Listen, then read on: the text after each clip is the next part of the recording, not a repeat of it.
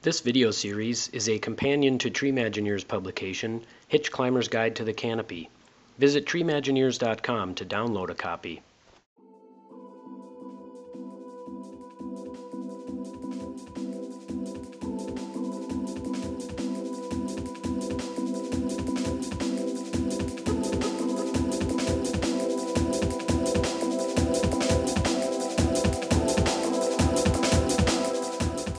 Set up your hitch climber system as shown. Tend slack by pulling beneath the hitch climber pulley, and use a thumb and finger on the friction hitch. A rubber stopper will keep the eyes of the hitch cord in place, and a tight eye will keep the top carabiner oriented correctly. Keeping the carabiner nose upward allows quick clipping and unclipping. You may wish to leave the center hole open.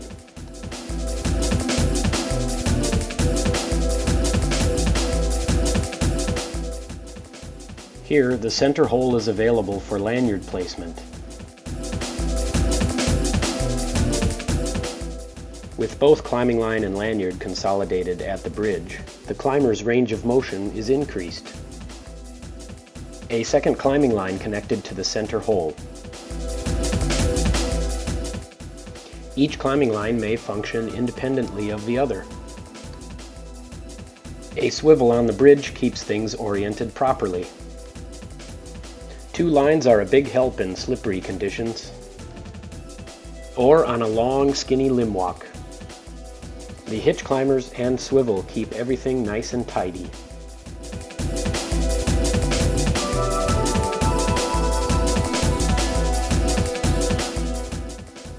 Let's tend some slack. One hand above and one hand below. This is very effective when much of your weight can remain on the limb. For balance, hold on to the tree with one hand and tend slack with the other.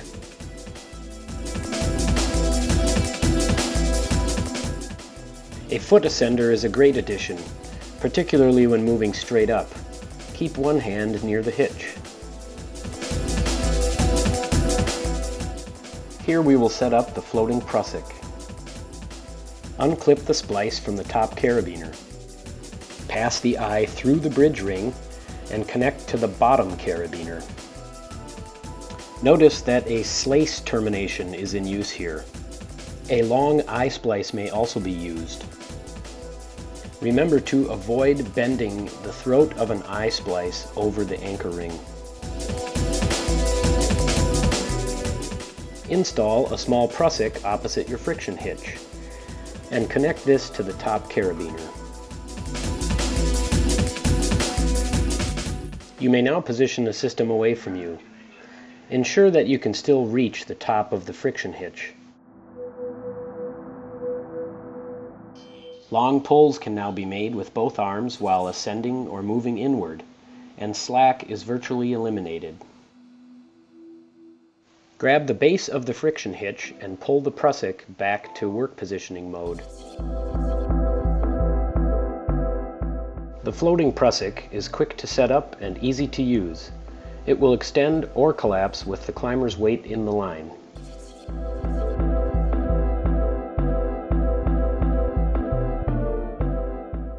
Here we install a Pulley Saver in a conifer. A multi-sling is added to a suitable location nearby. Capture the tail in a pinto pulley and attach it to the multi-sling. The climber descends to work as necessary.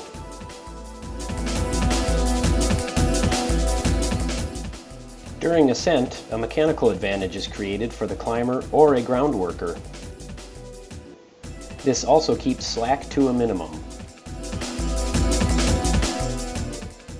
When a Pulley Saver is used, a revolver carabiner fits nicely in the becket of the pinto pulley. If even less friction is desired, replace the revolver carabiner with an Ultra O and an additional pinto pulley. This is quite compact and does not interfere with the rope running through Pulley Saver. A multi-sling is placed on a suitable limb. Capture your tail with a pinto pulley and keep the tail close to your harness by clipping it into a revolver carabiner. Descend the limb as you would normally. When returning from the limb walk, your slack is managed automatically and you have a mechanical advantage. Use 2 hands for balance, and remember to have fun. Thank you for watching. Stay tuned for Hitch Climber's Guide to the Canopy Parts 2 and 3.